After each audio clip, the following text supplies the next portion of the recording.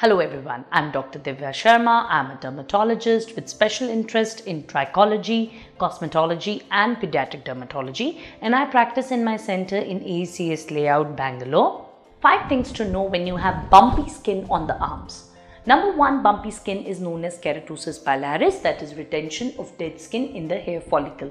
Number 2, who gets it? People who have dry skin, people who have a tendency of dust allergy, asthma or wheezing, sneezing are more predisposed to get keratosis pilaris. Number 3, what aggravates it? Staying in an area where humidity is less, waxing and other hair removal methods can actually make bumpy skin or keratosis pilaris more apparent. Number 4, how can we treat it? You have to use a moisturizer containing urea or lactic acid. You can go in for a physical exfoliation, or you can use chemical exfoliating agent which use things like glycolic acid and salicylic acid to give your skin a smooth surface. Number 5, can keratosis pilaris be cured? No, but it can be treated.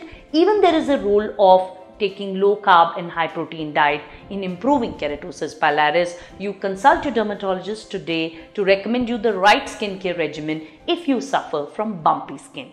Thank you.